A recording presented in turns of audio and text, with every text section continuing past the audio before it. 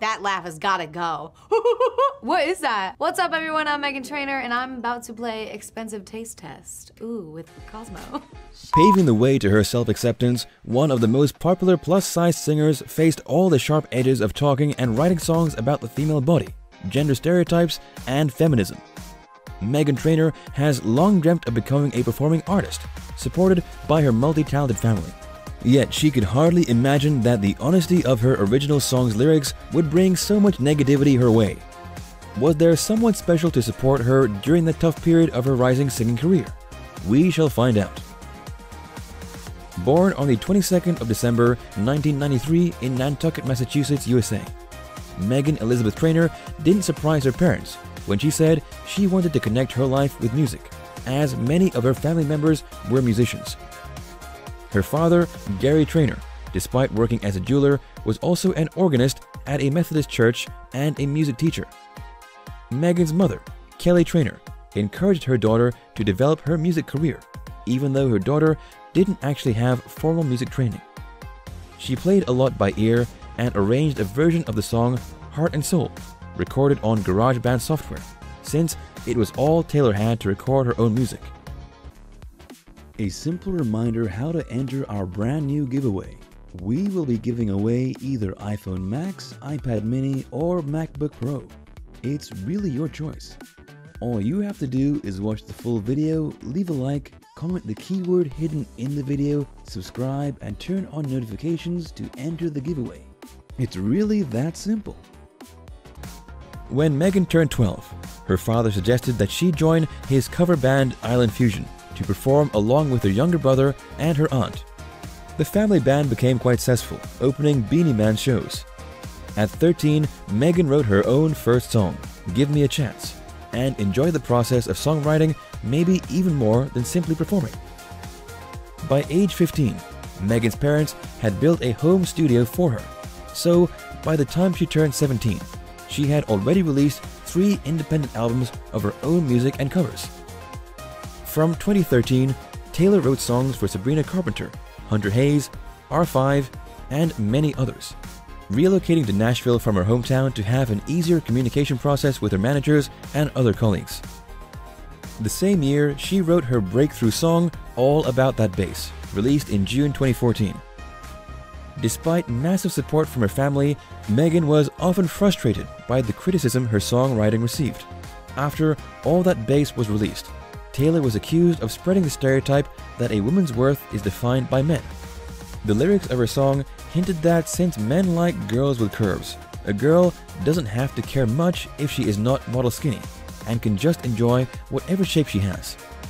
Never XS-sized, Meghan also struggled a lot with her form when she understood that she didn't look like most other cover girls. I just wrote a fun song about loving your booty and loving your body, Meghan answered the critics for allegedly shaming skinny girls. However, there was a boy who helped Meghan to feel that she was right about her beauty, Charlie Puth, another aspiring singer and long-term friend and Taylor's admirer. As Charlie once mentioned, he and Meghan had been good friends for a long time before in April 2015 releasing their duet song Marvin Gaye, posting the official video of the track on YouTube. According to the plot of the music video, Charlie and Meghan make the school prom hot, performing the song which led to all students and even teachers kissing. The video abruptly stops at the moment Charlie approaches Meghan, also wanting to kiss her, but their fans could witness the kiss only several months later. Meghan and Charlie performed Marvin Gaye at the American Music Awards event, and dancers were kissing on stage, repeating the plot of the music video. Yet no one could expect that Meghan and Charlie would share a long, tender kiss at the end of their performance, which lasted too long to look like a friendly one, or something just for the show. A kiss? They ate each other, wrote the fans after witnessing the scene. How on earth could they just be friends? Rumors of Meghan and Charlie's supposedly secret affair appeared early in 2015, right after the release of their mutual video, which, as of 2020, has harvested almost 650 million views. They were spotted together at the premiere of the Furious 7 movie, since Charlie was the author of the theme song See You Again, dedicated to the late Paul Walker, star of the previous Fast and the Furious movies, along with the rapper Wiz Khalifa. Nevertheless, Their performance at the American Music Awards forced them to clear up rumors about their fling. At first, we were like, holy S, what did we just do? I have a girl kind of in my life right now that I'm not making too public, and I don't want people to get the wrong idea. But without Meghan's initial push, I wouldn't really be anywhere, Charlie confessed, talking to USA Today. Well, their fans weren't at all happy with this explanation. Meghan kept silent, not commenting on the performance at all. Only Charlie still insisting, Meghan is literally like my best friend.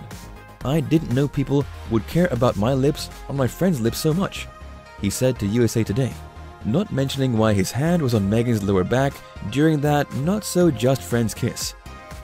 I can see where your hand is, she's a good friend, sure, nodded Ellen DeGeneres when she had Charlie on a talk show to discuss his career, obviously doubting that his words about the friendship were true. Ellen was in fact the person who discovered Charlie and offered to sign him to her label 1111, but he re-signed to Atlantic Records. However, even Ellen couldn't bring Puth to come clean, and his and Meghan's fans are still guessing if there was something between them or not. Even before all those goings-on with Charlie Puth, Meghan met popular Hollywood actor Daryl Sabara, Spy Kids Project Blue Book, at a house party in Los Angeles in 2014. However, sources say that they didn't start dating until 2 years later. It was Chloe Grace Moretz, the star of The Equalizer and Red Shoes, who organized that double date when they met each other once again to supposedly realize at once that they were made for each other. It all happened. It was love at first sight for me, Daryl shared in an open conversation with Meghan entitled Dirty Radio with Meghan Trainor at Apple Music Hits. The star of the Spy Kids movie series also admitted that he was very nervous about his beard, which looked more like a scrub he forgot to wash from his face, promising himself, if she can love me at my scrubbiest, then she can love me no matter what. Meghan's impression of the first date with Daryl was also very bright. She was amazed how interested he was in her love for music, how he wanted to know more about her, etc. They shared a love for the same movies, for the same music styles, for dogs they both adored. Having so much in common, they dated for a year and then eventually became engaged. It was clear that Meghan's relationship with Daryl was no gimmick, unlike her alleged affair with Charlie Puth. While the entertainment industry discussed Meghan's first single, All About That Bass, which hit 2.4 billion views in September 2020, and tried to decide whether it was sexist or not, she released another single entitled Dear Future Husband. Could she ever know that she had already met the guy she addressed in the song too? You need to take me on a date, bring me flowers every anniversary, tell me I'm beautiful, sometimes, if you want to get the special lovin'. Meghan reasoned about the perfect match for her in 2014. Well, looks like Daryl got the whole list checked, as when he popped the most important question, Meghan didn't hesitate for a minute to say yes. The news of their engagement hit the headlines of tabloids in December 2017, as Daryl proposed on Meghan's birthday, 22nd December. The love of my life at Daryl Sabara made all of my dreams come true. He proposed to me under a tunnel of beautiful Christmas lights and surprised me with my family and friends, Meghan shared in her Instagram post the next day. You are the most beautiful fiancé in the world, echoed Daryl in his social media profile, pleasing Meghan with just the right words she dreamt about. The engagement became a major final chord of 2017 for Meghan, who had undergone 2 surgeries on her vocal cords and suffered panic attacks being afraid to die or to lose her voice, which, as she said, was almost the same for her, and she definitely needed some extra help and support, which Daryl provided. On the 22nd of December 2018, again precisely on Meghan's birthday, Sabara and Trainor married in an intimate ceremony in the backyard of their house. Only friends and family attended the ceremony, which was decorated with white roses. Meghan and Daryl seemed to enjoy their married life, making each other happy in both small and big ways. Thus, Meghan organized the Spy Kids reunion, arranging for Daryl and his co-star Alexa Panavega to meet online and to watch the first volume of Spy Kids together on Instagram Live. As of 2020, Meghan still posts romantic video compilations on her relationship with Daryl, also working on her upcoming Christmas album, A Very Trainor Christmas, which is to be released in late 2020. Daryl is still working on the animation series Ben 10, in which he voices over several characters, such as Heat Blast and Reenactor. In July 2020, Meghan released her new single, Make You Dance, and provoked speculation about her gaining some weight. A lot of her followers and fans decided that she was expecting. However, Sabara and Trainor haven't confirmed these rumors. Check out my new album I just dropped. It's called Treat Myself. Stream it everywhere now. And don't forget, smash that subscribe button for Cosmo. Come on, do it right now. I'll do it with you. Blah, blah, blah, blah, blah. Hit it. I love you. I'm Meghan Trainor. Mwah. Peace. Thank you for spending some time with us. Make sure to like and subscribe so you never miss another video. We also handpick these videos which we recommend you watch next. You can talk to us on all social medias or ask a question in the comments below. Thank you for being with us, and we'll see you back tomorrow.